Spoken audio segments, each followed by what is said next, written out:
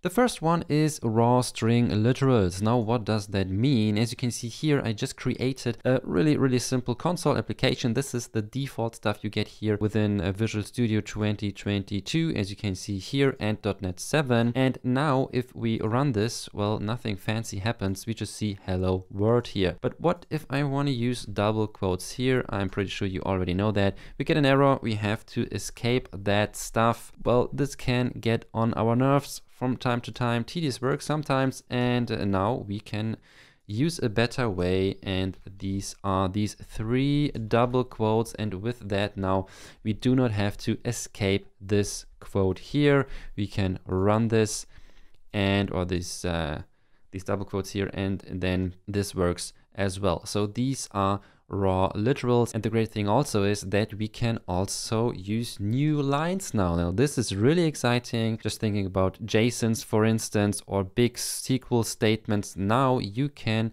just put everything into a new line. Just make sure that these 3 double quotes are there in a single line, and the beginning double quotes and the ending double quotes. What does not work is you start with the 3 double quotes, then hello, and then new line. This does not work, but if you're doing it like that, this does work indeed. And you will now see that we won't see these tabs here in our result. Again, running this, and you see nothing preceding hello world here. But if I add tabs now, then we see this result here. So this works just fine. And the great thing also is now, and this is actually feature number 2, new lines, not in simple strings like this thing here, but also new lines in string interpolations or string interpolation expressions. Now, what does that mean? Now, let's say we wanna use this world term here in a variable, right? So we say world, var world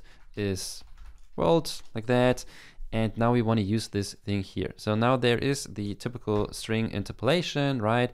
Where we can now say, okay, I want to use the term world here. We use the $, and we can use the 3 double quotes here, and we can run this. And now we get our string that was expected. This is already great. And of course, let me add the double quotes here as well. This works also, but what now? One more thing, if we want to use the curly braces here in our expression, we want to actually see them. Well, this works exactly the same as with these raw string literals here. We just add 2 more curly braces and another $. And this now means when we use 2 $, this means for our interpolation, we need 2 curly braces, right? So actually this would then look like that. With that, we also see our term world in quotation marks. And now if we want to also see the curly braces, we just have to add another one. You do not have to escape anything.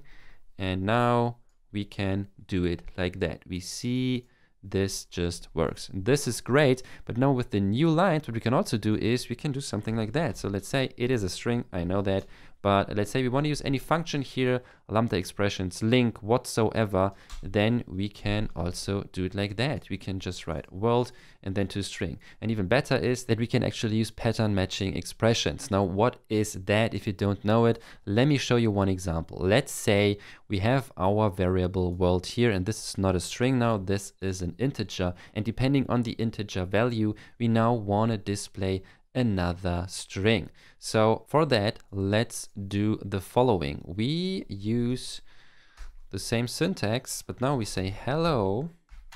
And now, again, quotation marks work here. That's no problem at all.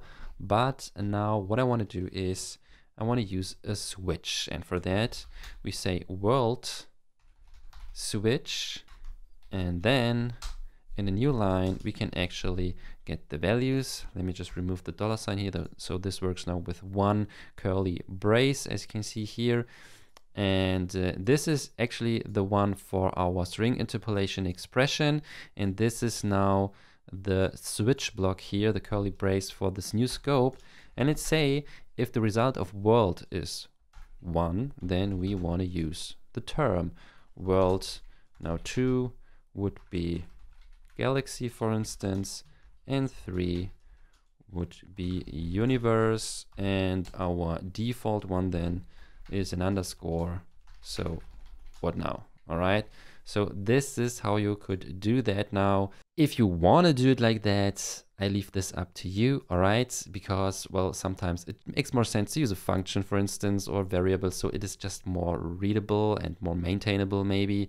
So now let's say we run this and we see the world here, and we have to put this quotation mark and the exclamation mark here, and then this looks like that. And now with the value, let me just close this first. The value 2, we get galaxy.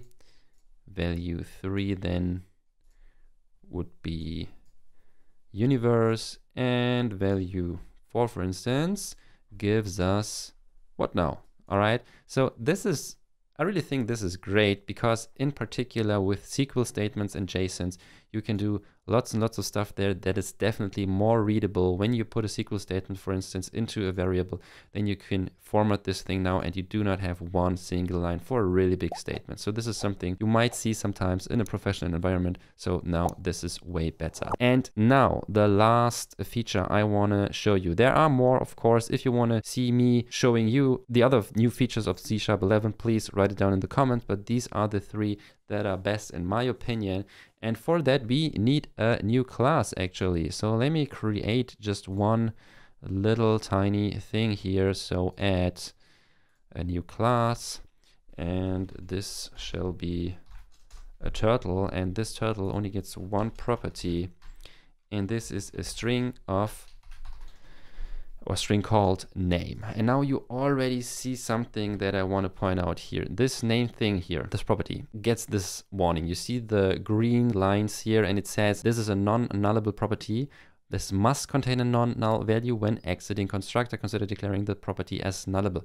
Well, this now means that we say this is a string that is actually not nullable, although it can still be null. And with that, we get this warning. So maybe if we use this now in our code, let's say we've got something like a new turtle.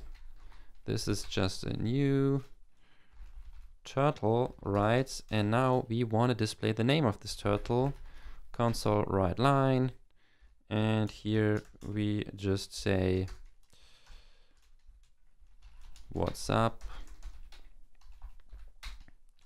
and then string interpolation again, turtle. Okay, something like that. Really, really simple. Again, we could do this now with the new syntax and put this into a new line and so on. I think you get the idea by now. And when we just run this, we get something like that. What's up? And then a comma, and this looks ugly, right? So what are the possible fixes here? We could say, to get rid of the warning, okay, this thing is nullable. Doesn't change anything. The result is still the same. Or we could say that this is by default an empty string. But again, the result is exactly the same. We would see every time what's up, and well, then nothing, right? And now there is this new required keyword, so you can declare required members. And with that now, I can say this definitely has to be set, cannot be null.